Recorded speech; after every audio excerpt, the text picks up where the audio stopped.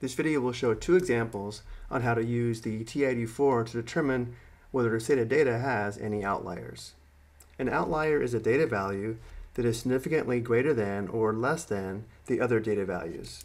However, it is important to be aware of the methods the calculator uses to determine quartile 1 and quartile 3 and the outliers, because methods can vary.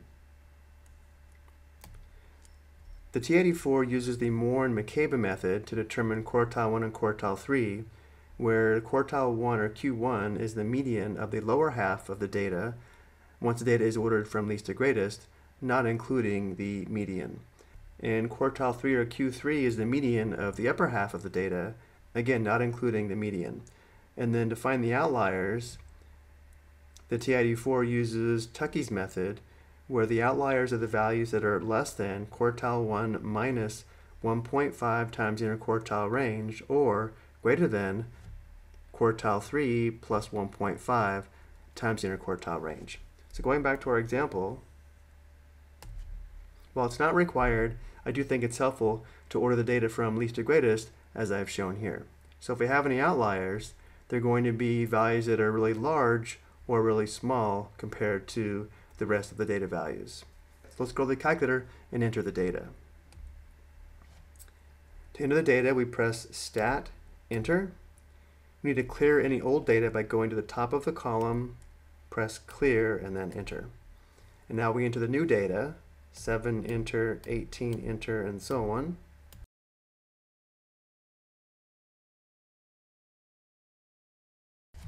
And now we're going to create a box plot in order to determine the outliers.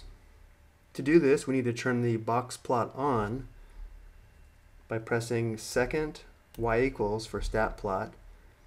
Press Enter, highlight on and press Enter.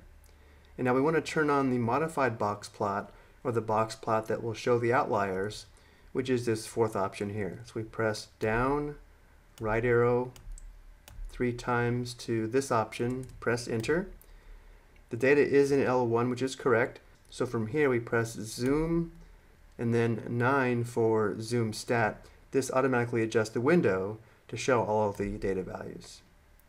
And all the outliers are shown on the left or right as points. So notice how we have an outlier on the left as well as on the right.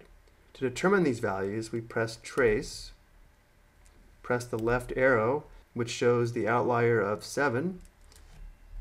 If we press the right arrow again, we can see the left tail starts at the value of 18.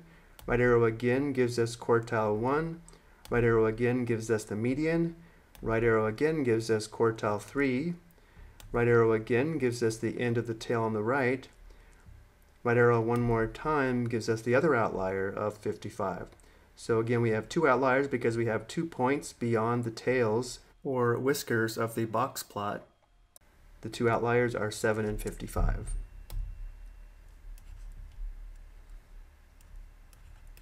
The 7 is considered significantly less than the rest of the data values, and the 55 is considered significantly greater than the rest of the data values. Let's look at one more example.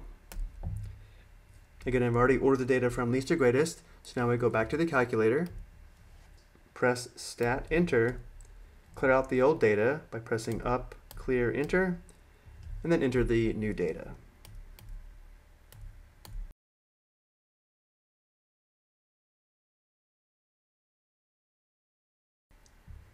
Now we already have the stat plot on, but we do need to adjust the window, which we can do automatically by pressing Zoom 9. Notice how there are no outliers on the left this time, but we have 2 outliers on the right. Let's determine those values. Press Trace. The minimum is 14, quartile 1 is 24, the median is 29, quartile 3 is 40. The right tail ends at 41. Right arrow again gives us the first outlier of 65.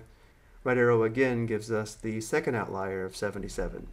So we have 2 outliers, 65 and 77. 65 and 77 are considered significantly greater than the rest of the data values. I hope you found this helpful.